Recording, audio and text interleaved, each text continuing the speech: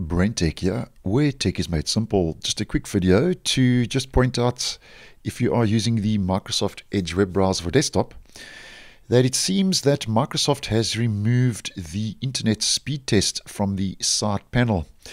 Now, just to do a quick recap in case you're unaware, this is just a previous video that I did post on the tools that are part of the sidebar. And previously there was an internet speed test that was part of those tools for the productivity tools that are part of the sidebar, and you open that in the side panel, and the sixth tool was the internet speed test.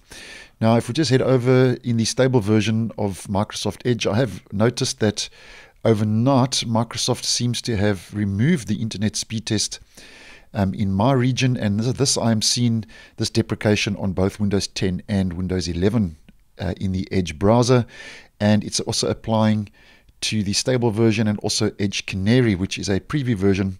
They seem to have removed the sixth tool, which previously was the internet speed test.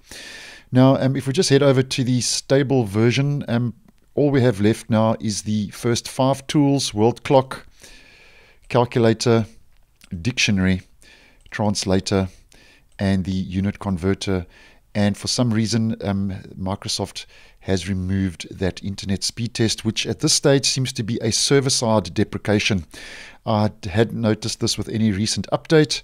So if you were using that internet speed test, then at this stage Microsoft has removed that productivity tool. And it's hard to say if Microsoft will include it in another update, or if it's a temporary removal, or if it is a permanent removal. But nonetheless, did notice that today when I booted up my system and was going through my Edge browsers, that the internet speed test, which was previously part of the productivity tools in the sidebar and the side panel in the stable version, and also the preview version of Microsoft Edge, has now been deprecated and removed by Microsoft for whatever reason. So thanks for watching, and I will see you in the next one.